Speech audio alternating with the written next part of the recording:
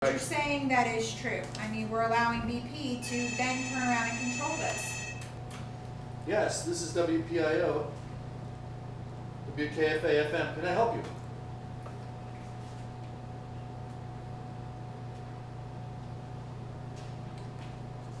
Okay, thank you very much.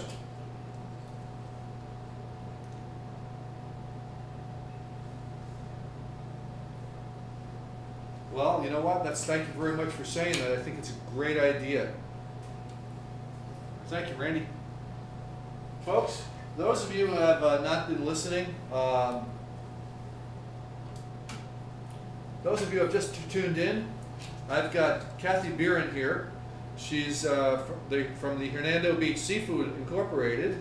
And Kathy, why don't you introduce yourself and tell us what you're all about? Yes, my name is Kathy Birren, as you said. I am a commercial fisherman's wife, and we also own a marina, and we own a wholesale, retail, also business selling fish. I've kind of become the voice of the commercial fishing industry of Florida, from Key West up to Panama City right now, and I've gotten very involved with politics, which isn't something I've ever been very comfortable with, but it's kind of become a necessity, and doing what I can to inform people and help them to know what's going on, what's happening in the industry right now, and what's happening with the oil spill, because there's a lot of things not being told to people out there. Thank you very much, Kathy. And folks, if you're out there and you feel like calling in, you can ask Kathy a question, or you can speak of your own experiences dealing with the Gulf. Our number here is 352-796-6213. So please, by all means, this is WKFA FM, 89.3 FM. Our number is 352-796-6213. We're talking about the oil spill the Gulf oil spill, and if you feel like you have something you want to impart to the listening audience or ask Kathy, please, by all means, do so now. No problem. You know, one of the things I want to talk about, people are probably wondering at this point, okay, these are commercial fishermen out there working on this spill. This doesn't really affect me. So I kind of want to hit on some of the things that are happening to people living in the homes that have nothing to do with touching the oil or the oil spill. Yes.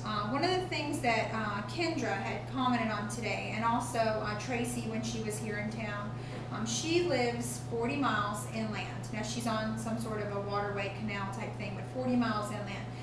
At the mouth of that river where she lives, or you know, waterway, they were saying the oil was starting to come in. Wow. But that's about all that they had seen. Now, the dispersed oil you don't really see. That's right. The dispersed oil becomes cloud-like. And the worst thing, though, hey, I just thought the dispersed oil is going to go under the barricades. The dispersed oil, yes, it comes down underneath the surface, and it goes in it, right. It goes defeats the barricades. It defeats the barricades, yes. Wow. So here's, you know, So we have Tracy no thinking protection. she's fine. Yeah. Her family's fine. Her grandchildren swimming in the canals. Yeah. Thinking that everything's great. They're listening to the news. They're trusting what they're hearing. Yeah. And what happened was, her grandchildren had been swimming day after day after day, and all of a sudden one day something didn't look right. No. They took a paper towel, they put it down into the water, they pulled it out, and there was oil in that paper towel. Her children had been swimming in that water for 2 days before they ever noticed that there was oil in that canal. Yeah. The dispersed oil, you don't necessarily know what's going on. People there are getting headaches, sore throats, rashes, dizziness, vomiting, stomach aches. And your kids are going in there, and they're getting exposed I want to to say this again, toxic. she's 40 miles inshore. Now, Holy crow, and we're 40 miles, and you would think a river is going to push, Right. the river's going to push the water out, and nothing could possibly come up, but how Right. wrong is that? and plus she was, you know, she was trusting that the information she was being given was correct. And that was Yes. the sad part. They weren't given the correct information. That's right, misinformation, and I've said this before, not on this radio show, but you know what?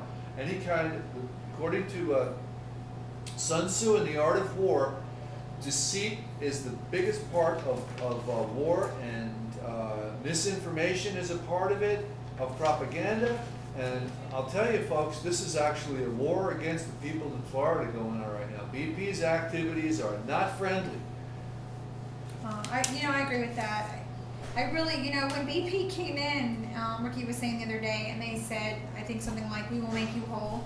You know, that's what they heard at the Exxon Valdez spill 21 years ago. And the sad part is that the things that didn't work with that oil spill were allowed to still be their preparation for an oil spill here in the Gulf. That's some serious business when you turn around and you have the same plan as somebody else had. I mean, that's, you know, we don't, if you were going to a wedding and you were flying in, you wouldn't fly in last minute and hope that you can skid in on the wedding. You would have plan after plan of, well, if this should happen, or if this should happen, or if this should happen. I mean, we're talking about people here. Well, what about the hair? They don't care about the people. Why aren't they using the hair? Well, this is very interesting. BP owns all these booms, these regular booms. They don't own hair booms. We were all told that don't worry about donating your hair anymore, the hair booms don't work. Riki told us that they, it wasn't actually done as a test subject, it just happened to happen. They put out, there was a beach, they knew that oil was going to be coming in that night. They put out a regular boom attached to a hair boom, one right next to the other. Woke up the next morning, the regular boom, oil on the beach. The hair boom, stopped the oil. So wasn't it one half of the sound? One half of the sound was owned by it was beaches. Fisherman. I can't remember how that went, but I know it was definitely two beaches. But one, the hair boom worked, and right next to it, the other one did. So here's the deal: BP owns these regular booms. So I guess every time they use a boom, they can take a huge tax write-off and say that, you know, this boom is $500,000. They don't want to spend any more money. You know, that's one of the things even she the had people said that are this donating, morning. even the people that want to Right. donate the hair booms, they're not going to make. BP makes money if they use a regular boom because they're writing it off for much more than it's costing them, or something of that nature. Is that how that works? Do you know? I really don't know. Somehow they're making $1. You know it, folks, because if they can get a hair boom donated for free by people and they're turning it down, there's a reason why. Because apparently these do work, and it's been proven. It has been proven that it works. Riki said that she saw it for herself, and you know, there's other. It's very sad. There's not a ton of cases, but there are cases from people that were in that spill in Alaska, where to this day they can't work. I mean, they're considered basically like handicapped. What happens is this oil and these dispersions attack the nervous system. Once the nervous system basically fills up to the top, it can't take anymore. So what can happen is people can't be around any kind of smell. Like they might smell someone's perfume in a store and become violently ill, or have a respiratory type attack. It's like sometimes a person has a really bad hangover, and the next day something that smells bad just makes them sick.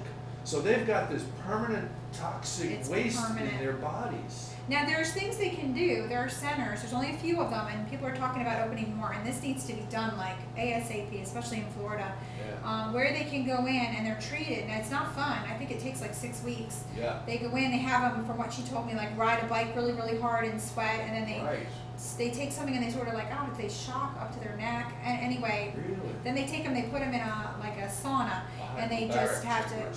Like a sauna, and they make them just sweat and sweat and sweat and sweat and sweat, and they, you know, the hope is that it will kind of untoxify or detoxify their bodies. Wow. But you know, at this point, you know, our concern is, you know, my husband's on that list too, to be able to go, and we're getting to the point where we need to do something. You know, BP is promising all this money that whatever the loss is for that month, they're going to give you. Everyone we know in Florida, since they just opened up some centers, there's one in, I know there's one in Naples, there's another one in Clearwater that just opened to be able to go in. They're not giving people from anywhere we've talked to over $5,000. It doesn't matter if your loss is $20,000, and what they're saying is, well, later on go get another check. But nobody we know has gotten that second check. Right. If they don't have it through into their computer properly, you can go to the bank, and we know a woman who for a week straight couldn't cash her check. And, so, you know, you don't even want to even be put in that position to begin with. And then, you know, you start feeling like you're a nobody. You know, you can put in this position where they've got you by the, you know what. Yeah. And people don't want to go do this cleanup. And then they're put in a position where they can't even put on the proper equipment to stay safe. Let me ask you a question. That's wrong. If a person gets paid, don't they have to provide BP with a whole bunch of personal information? They have to give them the last 3 years of taxes. They also have to give them the trip tickets from the last 3 years.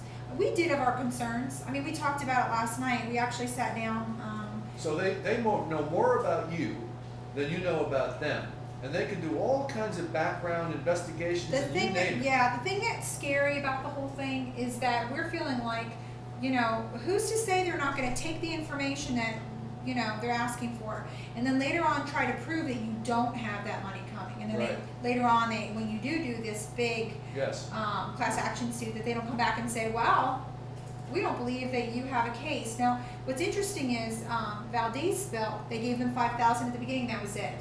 So we're feeling like, okay, well, this is good. But